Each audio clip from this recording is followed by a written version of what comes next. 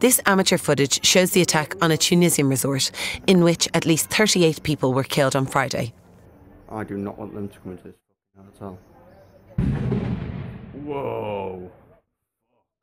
Filmed from a window near the Bellevue Park Hotel where the attack took place, the video shows people running as the sounds of gunfire can be heard.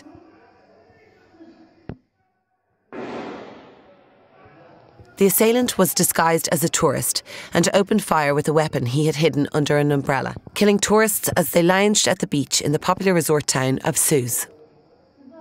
Islamic State extremists have claimed they committed the atrocity that took place during the holy Muslim month of Ramadan.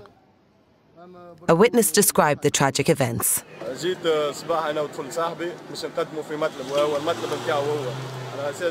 I came this morning to see my friend at his office.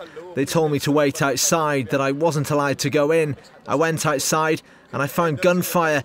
He kept firing around the beach, then came to the swimming pool, then went outside from that door. The man died. A woman was shot in her leg.